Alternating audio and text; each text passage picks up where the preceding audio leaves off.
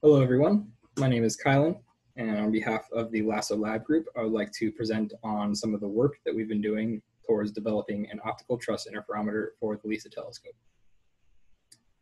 So the LISA telescope lies directly in the path of the long-arm interferometer for LISA, and as such, the telescope structural stability has to meet the picometer per root hertz level at millihertz frequencies. One way to measure and test this structural stability is the use of an optical truss interferometer, or an OTI. So the OTI consists of 3 Fabry-Perot cavities mounted onto the telescope structure. And this can be seen over here on the right, where we have a head-on view of the telescope, and we can see the 3 cavities that are along the telescope structure. And below it, we can see a side view of how this might be done. And by means of Pound-Drever-Hall locking, or PDH locking, changes in the cavity length translate to changes in their corresponding laser frequency that is locked to the cavity. Now, the locking scheme for the OTI, we have 2 target approaches for this. We don't want to use 3 lasers for each of the 3 cavities on the telescope, and one way that we can just use a single laser source is by sending a pre-stabilized laser source, coupling it into 3 different branches. Each of these branches has an AOM and an EOM, and the scheme of which is shown over here on the upper right. So the AOM is used to shift the nominal laser frequency, and we can tune this frequency, omega 1, in order to tune to the cavity resonance. And the EOM is used to phase modulate for PDH locking. And a secondary approach, which is being investigated currently by the University of Florida, is sideband locking, which is a similar idea, but it's a different approach. Here, instead of having an AOM and an EOM, we would have 2 EOMs. And similarly, the first EOM would be used to tune the frequency to the cavity resonance, and the second AOM produces phase modulation for PDH locking. Now, the most of the work that's been done by the LASSO lab has been on the development of the optical truss cavity. So 2 main cavity topologies were under consideration, one being the plane concave geometry, where the cavity input mirror is flat, and the back cavity mirror has some curvature where the radius of curvature is greater than the length of the cavity.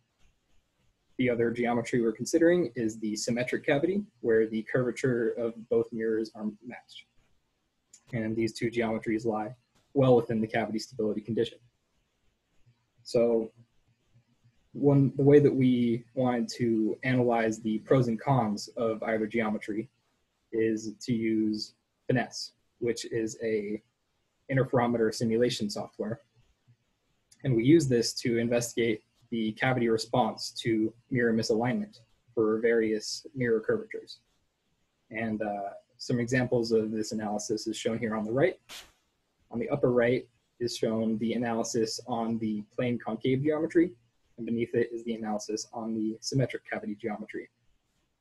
So the main distinction to be made between these 2 graphs is the color scale. Now, while these 2 graphs look very similar, the scaling is actually different. So the power coupling efficiency when the color is at a dark blue on the upper graph, the power coupling efficiency is 0.3. However, down here, when the graph is down in the dark blue, the power coupling efficiency is 0.6. So with this in mind, it is easy to see that the symmetric cavity geometry is better by about a factor of 2, and it is more tolerant to misalignment of the cavity mirrors. And beyond this, we wanted to develop the OTC input stage. Now, the input stage consists of a fiber input going into a set of mode matching optics, and finally the cavity input mirror. And the idea that we wanted to go for was to have a sort of monolithic piece for the input stage that we could mount onto one side of the telescope while having the back cavity mirror mounted onto the other side of the telescope. So the first options we wanted to consider were for the fiber input. So we considered the option of matching a bare fiber into the cavity, and while the other option we considered was using a fiber collimator, where we would have a wider beam to match into the cavity. Now we used 3 different softwares to optimize the mode matching solutions. We used JANMT, MATLAB, as well as Zemax. And the mode matching solutions that we were able to find for all the designs that we considered, we were able to keep the size of the input stage to 2 centimeters or less. And furthermore, we used MATLAB to analyze the response of the system to misalignment of the lenses.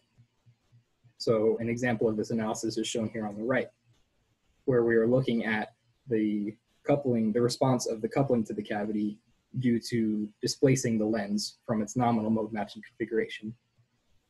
So the upper right here shows the response of the system without a collimator, and beneath it shows the response with a collimator.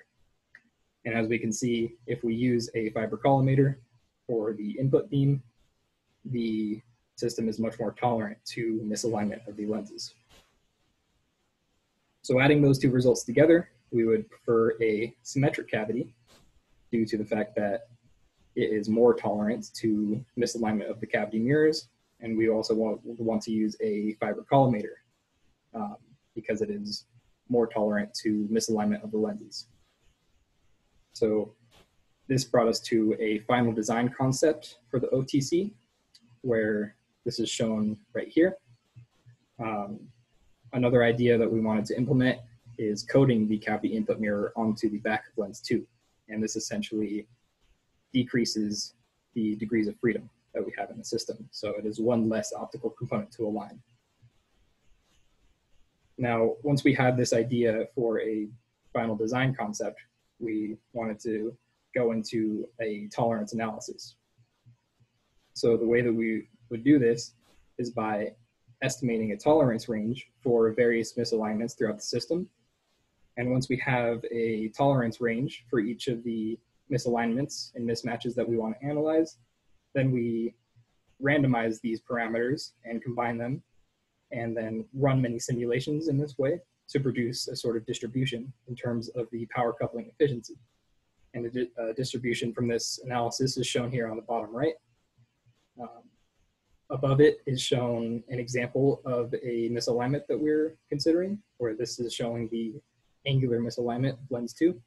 And so other mismatches that we're looking at is variations in the thickness of the lenses, the radius of curvature of the lenses, as well as the separation between the lenses. And so another key aspect to this analysis is keeping a log of the randomized parameters for each run, so that we can take a look at the cases where the coupling efficiency is rather low. And we can see which parameters we might need to tighten up and which parameters are more lenient for our purposes. And this analysis is continually being done right now using both Finesse and Zemax. So to recap, we designed the Fabry-Perot cavity unit based on mirror alignment tolerance. And the design of the OTC input stage was done by analysis of different fiber inputs, as well as the mode matching optics and the alignment of those elements. Currently, we're working on analysis of manufacturing tolerances and the alignment procedure so that we can get a full picture of what we're trying to build. And we are also in contact with the local vendor in Arizona for fabrication of a prototype, and we're expecting to have a working prototype of the OTC sometime this fall semester, in between September and November of 2020.